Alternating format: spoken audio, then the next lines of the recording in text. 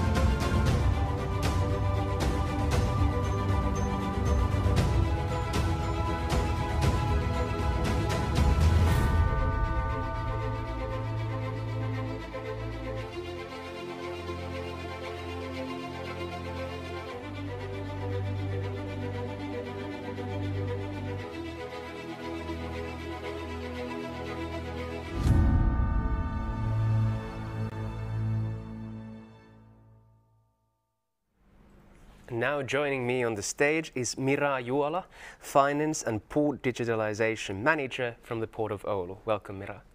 Thank you, Simo. We saw a really exciting video about the Port of Oulu, and now I would like to give the floor to you to explain a bit more about what Port of Oulu and Smart Port of Oulu actually is. Thanks. Okay, so great opportunity to have to tell about our digitalization path and our digitalization project called Port OULU Smarter. And what we are doing in this digitalization project is it's all about building up this port data cloud-based platform, and we have applications to collect and share the data from that platform. So basically they are our digital twin and mobile application. And all this data collecting and sharing requires this digital port infrastructure. All these sensors, cameras, network devices that are actually transferring the data. And this all is done by us, a neutral host, Port Oulu Limited. We are in the role of a port infrastructure developer, and as we have this traditional role as a physical developer in infrastructure. So on top of that, we have started to develop this digital infrastructure as well. And all this is enabling us as a port authority to provide new type of digital services for the port ecosystem partners. And who are they? We could take a look at our next slide about our ecosystem list. All the partners who are working and operating on our area, which are stevedoring operators, their subcontractors. We have all these visiting trucks, trains and vessels. We have agencies and shipping companies, all the maritime operators such as piloting, towing and icebreaking.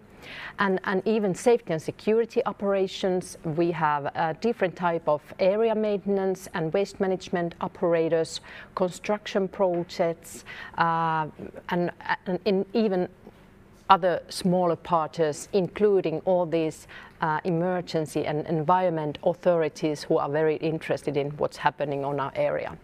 And we even have this Nuottarasaari industrial area behind the fence, and with whom we are very closely collaborating with, for example, in security related matters. And then when we add up into this sum of organizations, all our ICT partners, there are kind of huge group of companies and parties together building up this entity. And why are we doing this? It's all about our end customers' benefits. Cargo owners whose items are going through our area. So basically their logistic benefits are the main goal for us to improve. And we see that when all these parties, when they function very well together, that is how we can improve the overall performance of our port. And the next slide is all about our digitalization strategy in a big picture. We have created this vision for this development. It's shown on top of this picture.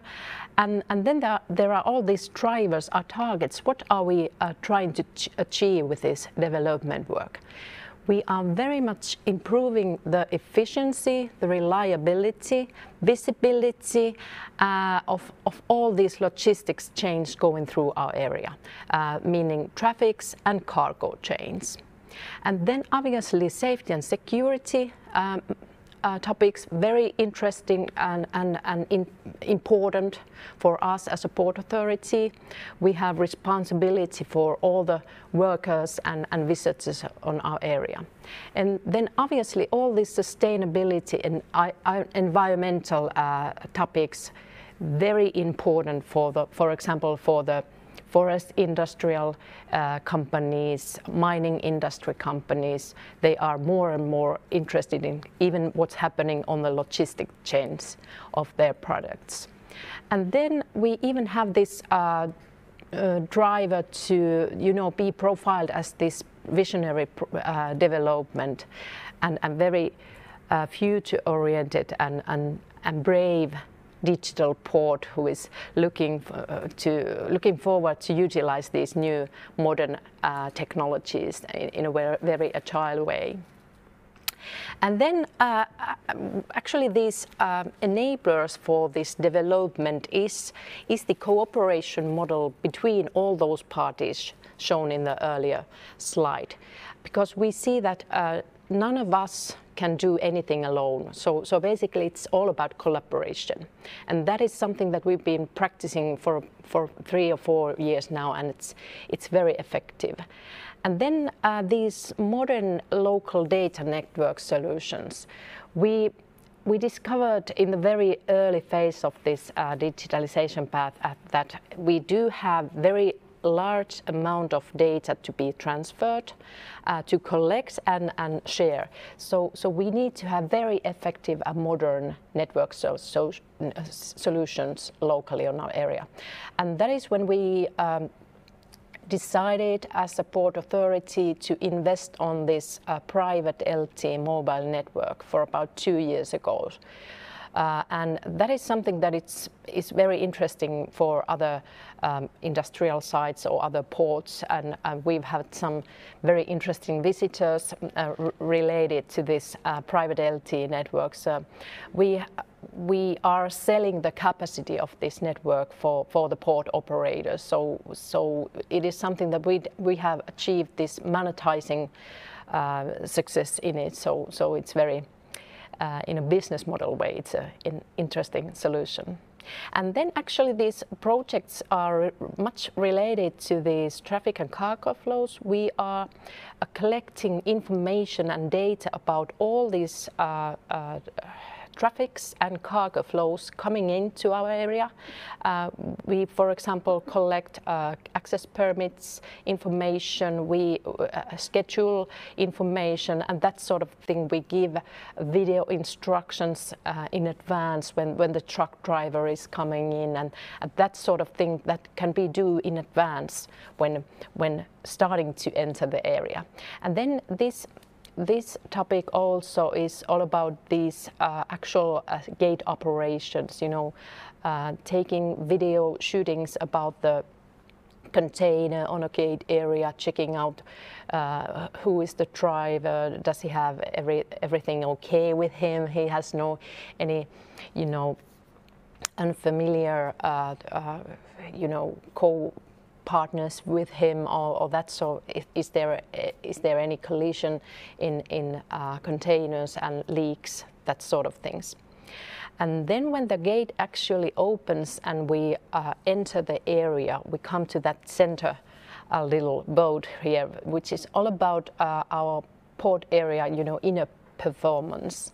And we have there this very ambitious goal on visualizing all that's happening on our area in this virtual model digital twin of ours. So basically, in as real time as possible, we want to, you know, build up virtual port of our port area.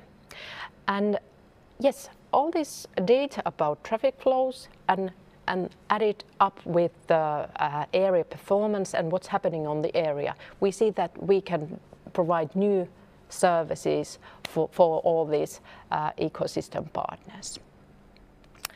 And if we take a look at the architecture, it's a rough picture drawing in the next slide, how this big picture is, you know, kind of built up. In the middle of this picture, we have this cloud-based data hub, which is built actually on Microsoft Azure public cloud tools. And then we have all these data sources listed on the left side of this picture, from which we are bringing in data into this data hub. And they are ongoing operative systems, ourselves and our companies on the area. And then we are utilizing open data, for example, vessel call data, ice data about vessel location, trains on a map, and even weather condition data and that sort of thing. And then we have more local sensors which are bringing in information about the cargo handling, weather conditions, and even from these network status, as mentioned earlier, very important. And then we have this huge entity of tracking all these moving objects on our area, the ones that are already there, the equipment, but also the visiting ones. So it's kind of large topic. We want to identify, we want to give them navigation instructions, and we want to surveil them in a very effective way, so that we can, you know, improve the safety issues. And then video analytics, obviously very utilized and beneficial technology to collect data in a restricted area like we are. And then we are utilizing our new mobile application to collect user information about the visits, for example, or safety reports or that sort of things. And then we even have these more static documents, which, for example, waste instruction and that sort of thing, construction modeling, that need to be, transferred for the end users in a very effective way. So that is where we utilize this M-Files Finnish document management system. And we have built up these APIs into this data hub. And then on the right side of this picture is the way to utilize this data and share.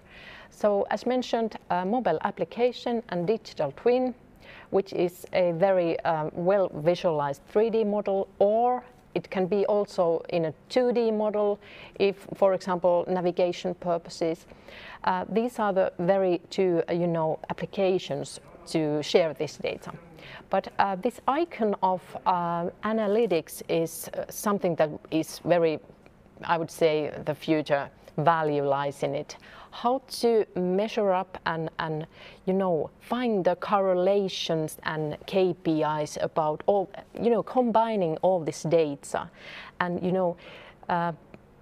visualizing the big picture. Where are the bottlenecks, for example, when talking about area utilization, on container field utilization, and or where can we optimize, for example, our area utilization, or what kind of can we, for example, how long does it take for a truck to visit our area, and how many kilometers are they driving in the area, and that sort of thing.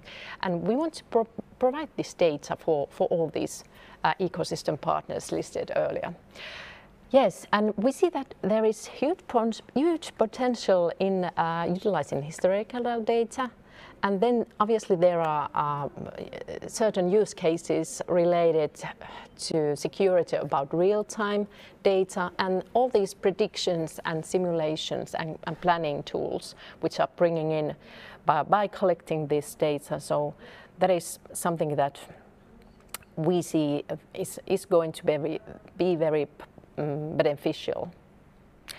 And first we would like to show a little video about our digital twin, and this video is presenting some of the use cases that we are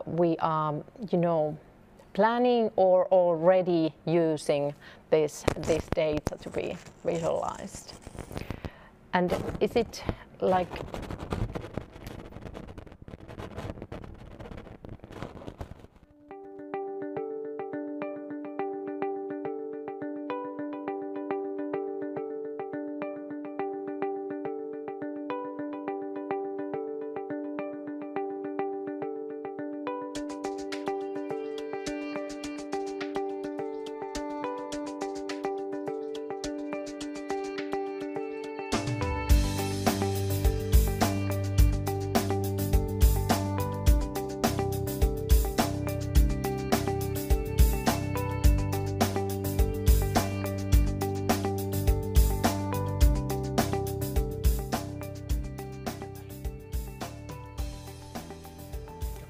okay, so here the video is representing some of the use cases in which we are utilizing this very much platform. It's data platform for a real-time data. And shown here are some of the examples of use cases. So as you can see, we have this 3D model out of the port area, and here are, for example, we can plan the pipelines underneath the ground surface, and we can also see underneath the ice and snow, as we have here in Finland. here is an example of sensor, crane sensor providing heat map data about container operations, and we can closely look at the effectiveness of these port operations. And this model even knows how the sun is, coming up and going down on our Oulu area. We can, plan and simulate different type of lightning solutions. And as the lightning is the most energy consuming service for us as a port authority, it's very useful to have this kind of planning tool. And then we can optimize and plan different type of camera angles. And even if there was a camera, indeed, you could push the icon and watch the stream if you had the access management for that camera stream. Yes, and as shown here, we want to be able to, track and contact all these trucks and trains and working machines that are on our area. We want to know how to contact them, for example, in case of emergency or any kind of that. And we want to be able to, provide this information in different type of end devices, as shown in this last use case.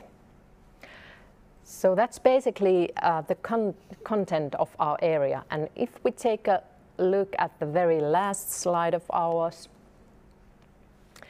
it kind of summarizes the Port OULU Smarter project and how we are doing this. This is very important as we are this multi-operational area and ecosystem ourselves. We have decided also to build up this digital entity in the same way. So actually we are trying to avoid any kind of vendor or technological lockings. And this is done by utilizing and collaborating with several different ICT companies, as well as with the research and academic partners. And we are very much trying to find the best partners and take small projects, small steps, and learn from them and find the best partners indeed. And this context of we have some of the frames here. It's all about this multi-tenancy. It's very cyber secure and critical infrastructure that we have in the port area. So very crucial to have very good cyber security. We want to be able to scale up these solutions. We have these harsh conditions, and then when building up in a way like this, we see that we have control over this connectivity solutions locally, or all this equipment. If any camera or sensor is malfunctioning, we have the opportunity to fix it up as we own the devices. We are building this platform and these end user applications of ourselves, and that is all done because we want to have the ownership on data, which we see is the kind of the value of and the currency of all this. So this is basically all that we are doing at the moment. Thank you, Mira. It sounds absolutely fantastic, futuristic, and fascinating, I would say. If we go into the discussion right now, I think I would like to extend on some of the points that you already mentioned in the presentation.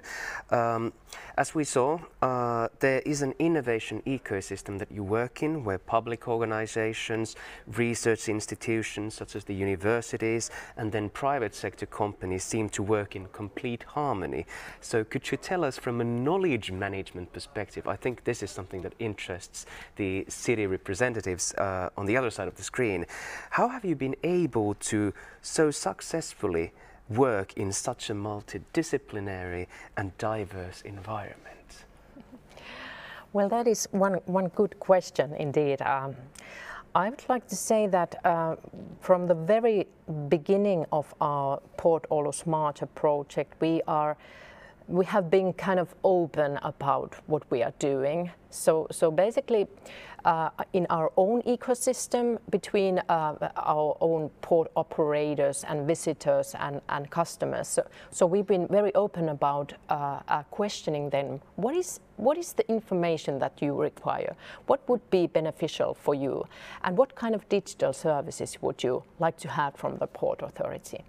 And then when we've had these very fruitful negotiations and discussion with them, we've tried to be very open about these challenges to the ICT companies, all these researchal organizations, that please tell us what to do with these challenges, and sort of trying to collect them into one place. And then it's all about, obviously, cooperation and collaboration between. So just be open about the challenges and kind of, I would like to encourage to be very specific about the use cases. So it's very easy for the outsider companies or organizations to kind of grab into it. Exactly, okay. So this is a subject that we've touched upon already, so there's a lot of trust and open dialogue between the different actors, right? Yes. So there's also one, let's say, one of the more challenging aspects of knowledge management is continuous improvement. I'm thinking that you have a lot of data, a lot of actors there, so there must be, are there any challenges in making sure that continuous development, improvement is happening constantly, and how do you manage that? Yes, well, I think it's all about taking small enough, steps. So basically we want to tell and do in a different lines, sort of small steps towards these even bigger visions, and then at the same time think about what we are doing this week or next week or this spring, so that we can get something actually done.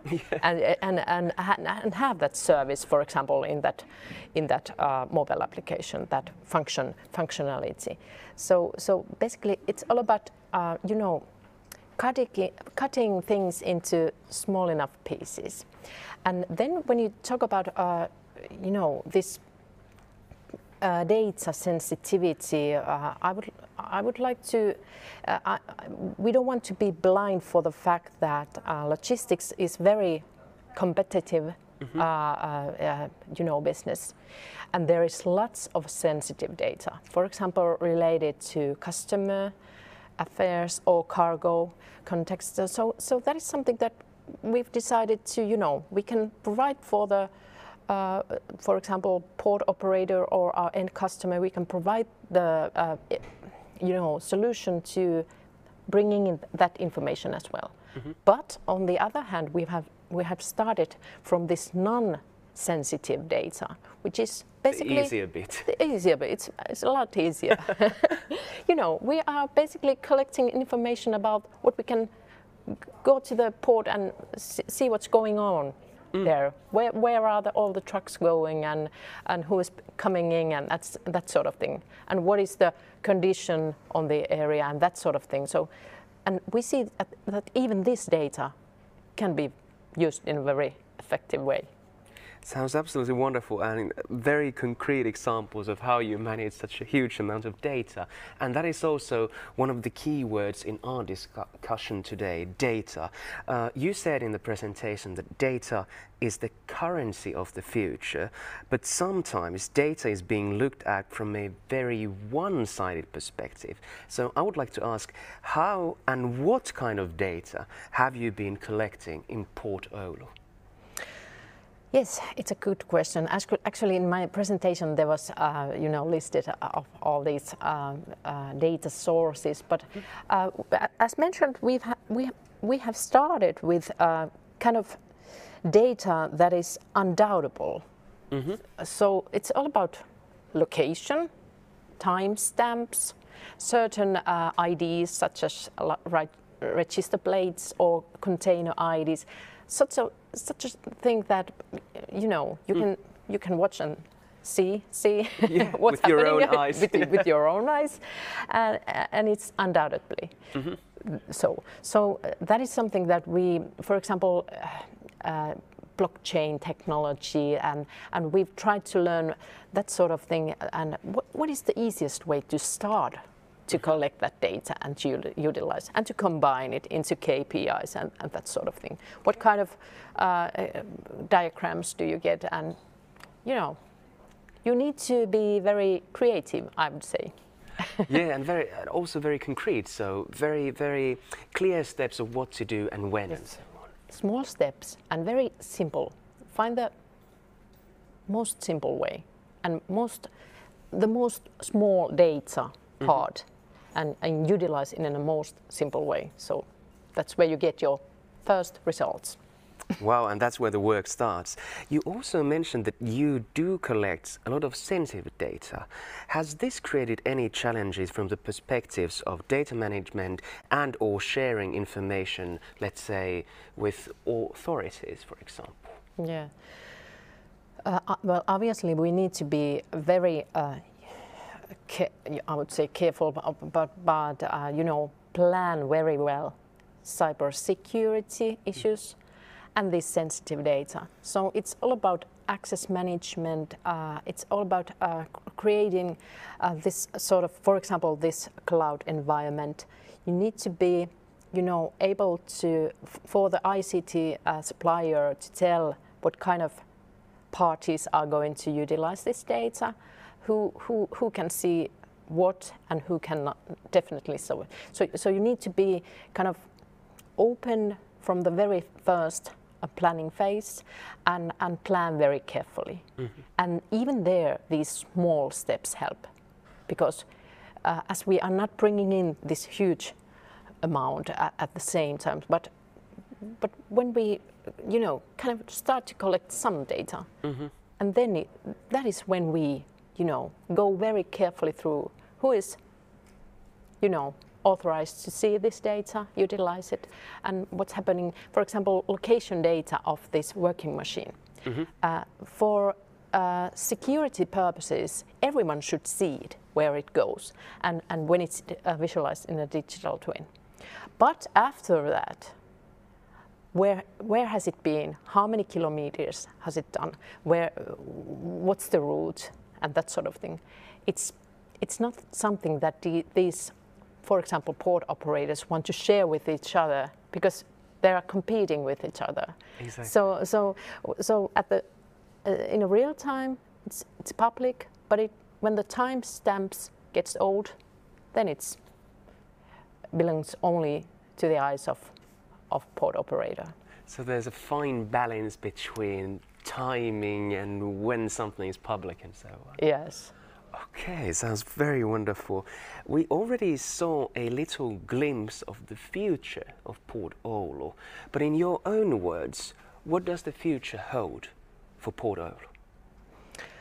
Well, we want, with these digital services, we want to, be able to, increase our role in these end customers' logistic flows. So what we as a logistic hub, we want to be, we want to provide this data and that our end customers can utilize for their end customers.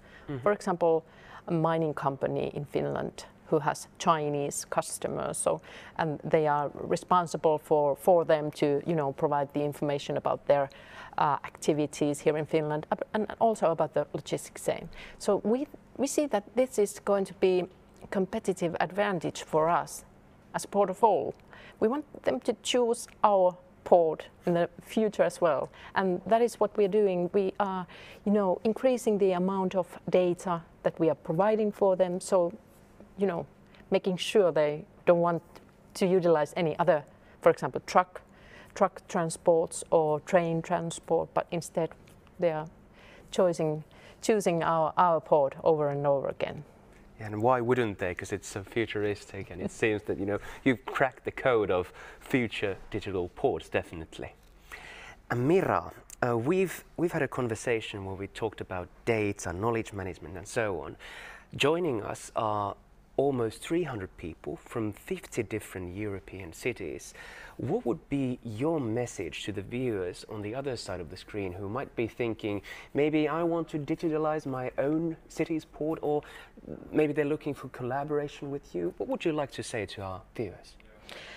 Well, first of all, I would like to encourage all of us to think about the possibilities and opportunities that digitalization, how the digitalization can benefit our organization, and what is the smallest thing that you can do to, you know, enhance the situation. For example, today or tomorrow or next week, and start planning. You know, create the vision, the big picture.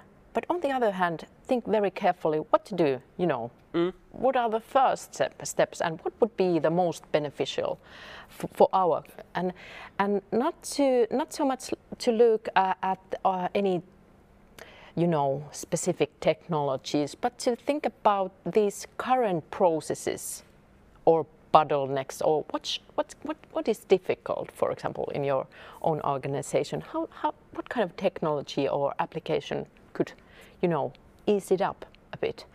So, and I would like to underline the fact that our digitalization path has been a very, it's a learning process, and it's very exciting to, you know, learn more about it, and it's not so much about whether you know about technology or not. There are people and companies to help you with that, but be open with your challenges and invite basically anyone who is interested in discussing on these topics. You know, collaborate and discuss with the companies and people, and in seminars and online seminars like this, and I think that that's a good way to start.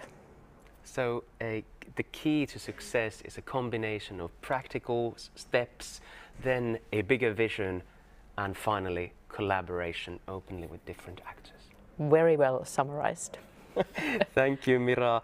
It's been a pleasure to have you here, and I wish all the best of luck and success in your future endeavors, and with Port of Oulu, of course. It was a pleasure to have you in our discussion. Thank you so much, Mira. Thank you, Simo. And now we will take a little break of 8 minutes, and when we come back, we'll be summing up today's takeaways with Peetu Virkkala. So stay tuned, and we'll see you soon.